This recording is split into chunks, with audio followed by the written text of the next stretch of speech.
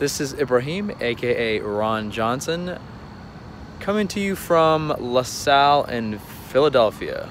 One of my favorite cities to go to explore, eat, have some fun, and of course, watch Mason get the dub over La Salle.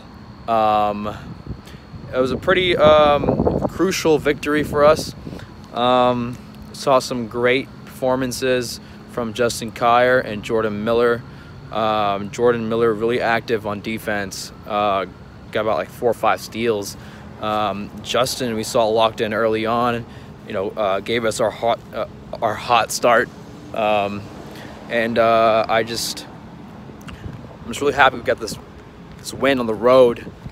First win in conference play. I had to speak to Justin about his performance. He is our KMN law firm player of the game. This is what he had to say about his performance today. You had a hot start in this game. How do you translate that success to your rest of your teammates leading into the second half? Just they know what they got to do.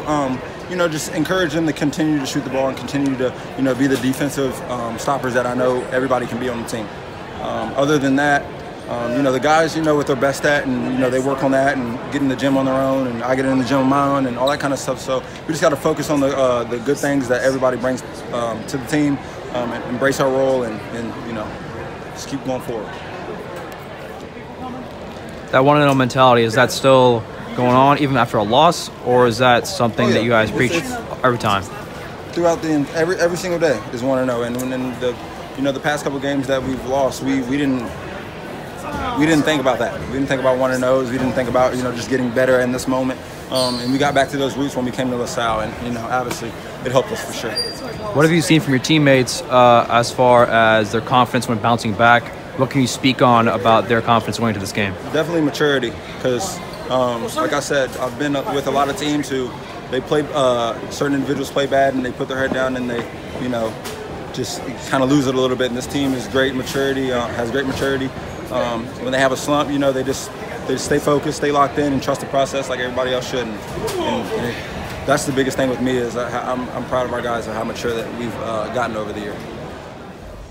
He also spoke on, his role as a leader on this team, what he brings to the table as a leader, and what he sees out of his teammates.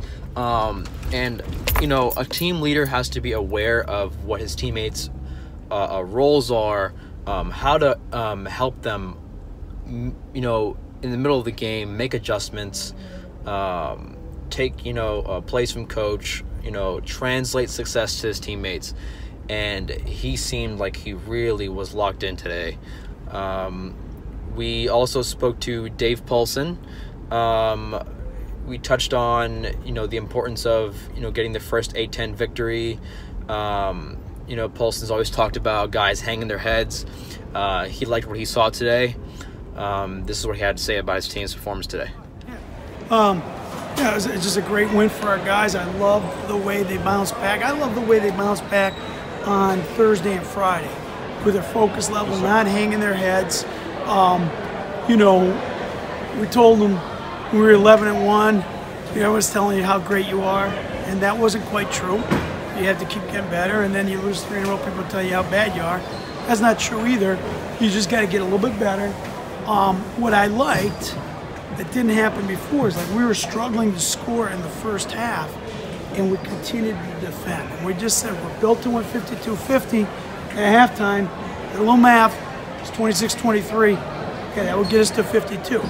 I thought we focused on the things we could control. Defensively, energy, taking care of the ball.